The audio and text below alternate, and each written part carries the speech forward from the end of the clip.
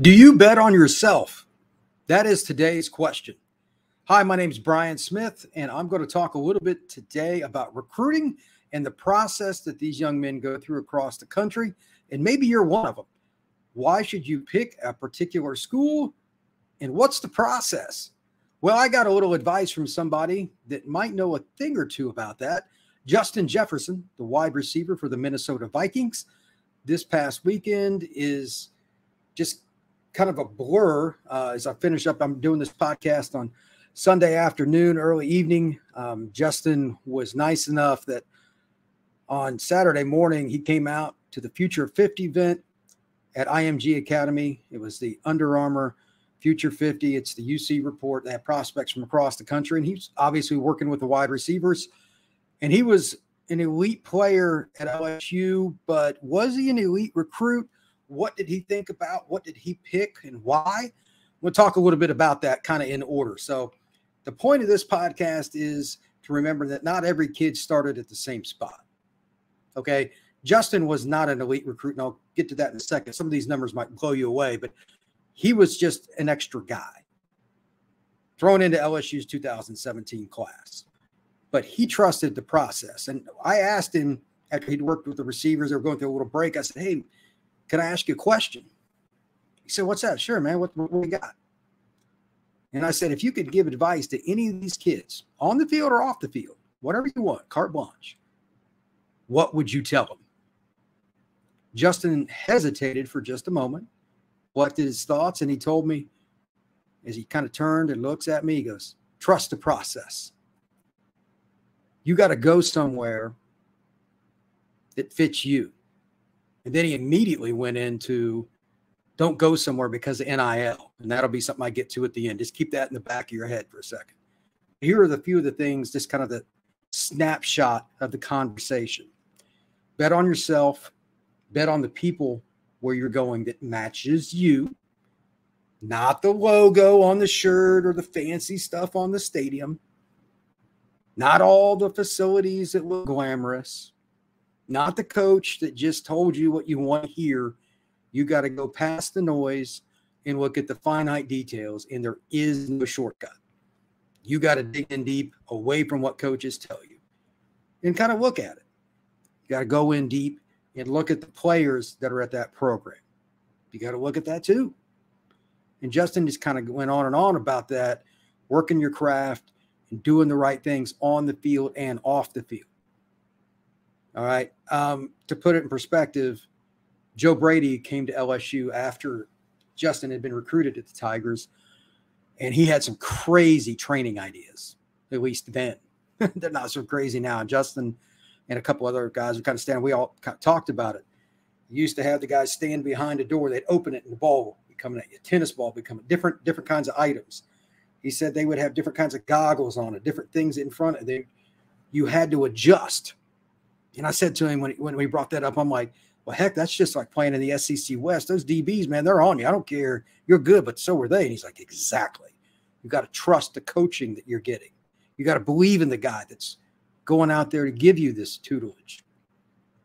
And if you don't think that guy, at whatever position you're at that school, can really elevate you, that's a question. It may be your favorite school growing up, but that doesn't mean that it's the right school for you to actually attend college. And that was Justin's main point. We talked, I'm giving snap points here, just a little off each part. But he also went into the whole dynamic of just like believing in yourself and what you do daily. He changed his body. I was standing there next to him, and he's never been like a massive guy, but his hips and his legs are a little bit bigger. He's a little more powerful. He's got no extra weight. He's streamlined. Even in the off season, he's grinding. They were going through drills, and Justin's going out there. He stopped a drill.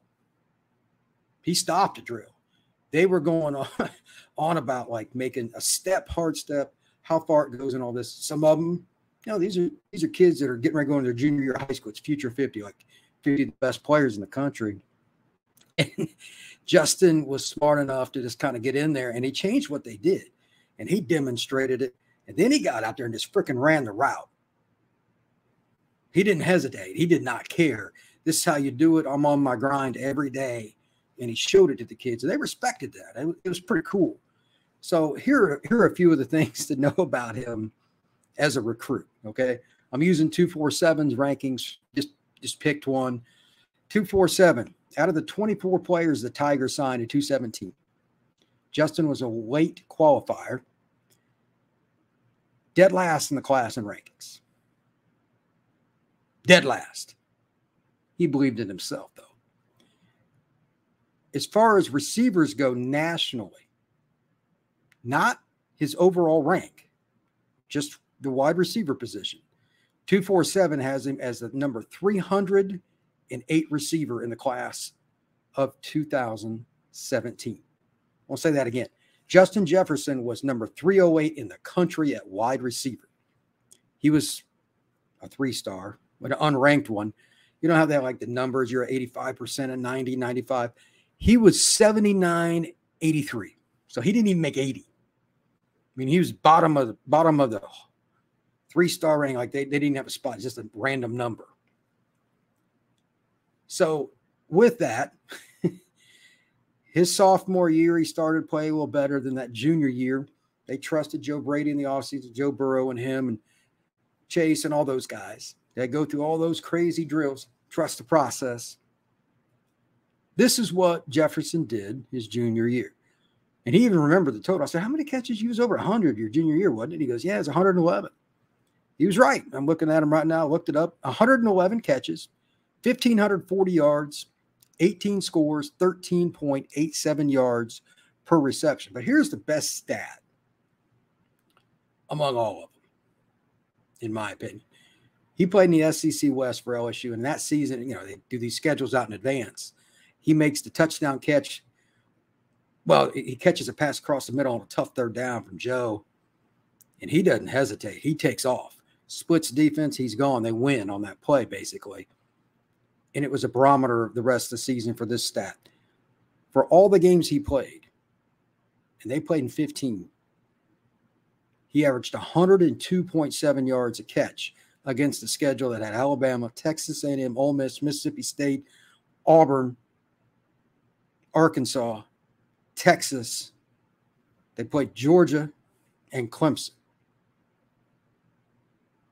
And he wasn't even the guy that was just like getting the ball. They mixed it around.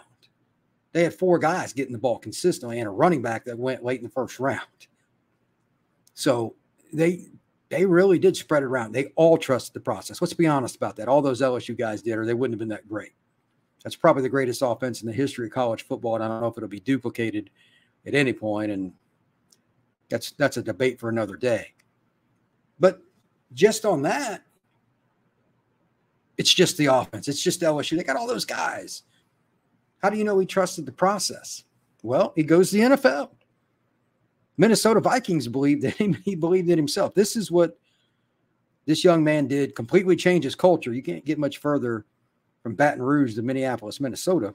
As a rookie, 88 catches, 1,400 yards, 7 scores, 15.9 yards a catch. Next year, 108 catches. So he goes up 20 more, 1,616 yards, 10 scores, averages 15 yards per reception.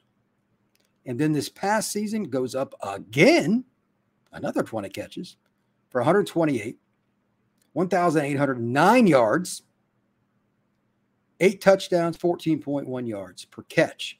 3-year totals, 324, 48, 25, 25 scores, 14.9 yards per catch. Justin Jefferson absolutely bet on himself. And that brings me back to the NIL discussion. He brought that up. He said kids are making choices on the wrong things. Bet on yourself. He said kids are trying to take money up front thinking this is the easy way. He was talking like New Orleans. A lot of the kids coming out of there are poor. He was from Destrehan High School, great program, right on the edge of New Orleans. Not a lot of kids where he's from have money. He said too many kids are just looking at it up front. And we were talking about, we both heard stories about kids going to these schools not getting money. What do you mean? Well, there are a lot of kids that I know right now that were supposed to get money at school X, Y, or Z. They're hurt because they're actually just ticked off. They didn't get their money. They're either going into the portal or they're trying to get it or trying to fix it because they didn't get what they were supposed to from this money they were supposed to get. All that stuff that happened with the Jaden Rashada debacle at Florida, that they're not the only school that's happened. There's a bunch. And there's a lot of failed promises around the country. Bet on yourself. Pick the school that fits you long term, not upfront NIL. We went over that for 5 minutes. We were laughing about it because we know that a lot of kids just short-sighted, don't have the right people around them. And part of it, they're 16 to 19 years old, JUCO kid, whatever. You have to make decisions based on long-term, not short-term money. There is no exception to that. There is no deviation. And if you do bet on yourself, you may not be Justin Jefferson, but you're going to be better off in other ways too. Bettering yourself as a man, giving back. That's what he's done. He didn't have to be at Future 50 helping these kids out. He's one of the best athletes in the world. Those stats that I just read off, those aren't some park league. That's the freaking National Football League. 324 catches in your first 3 seasons. I'm going to go out on a limb and guess that's the greatest of all time or right there with it. And it's certainly not going to hurt his chances at free agency and just going wherever he wants and getting whatever he wants. He's earned it because he bet on himself. Final point, Justin Jefferson is who you should look up to. He picked himself up, figured it out, got to LSU, maneuvered himself to the best position he could get, made it happen for one of the greatest teams of all time in 2019. And now he's an NFL superstar. He bet on himself, and he's finalized that. Now it's just a great story to watch continue. Props to Jefferson for all the things he's done and the leadership skills that he has, the teaching that he showed the young men that I saw this past weekend. And quite frankly, you can tell just the energy he had. You needed to be there to truly see it. I wish everybody could have seen all the things that I did. It's just awesome. I wish more people could understand what he's been through. But that was one of the coolest conversations I've ever had, and I'm really glad that I had that chance. So please like this podcast. Please subscribe. Please share it. And above all else, comment about it. And everything that you do, please, you can bring in anything. It doesn't have to be football when you talk about bet on yourself. We can discuss a lot of different topics. So please comment. Everybody have a great day.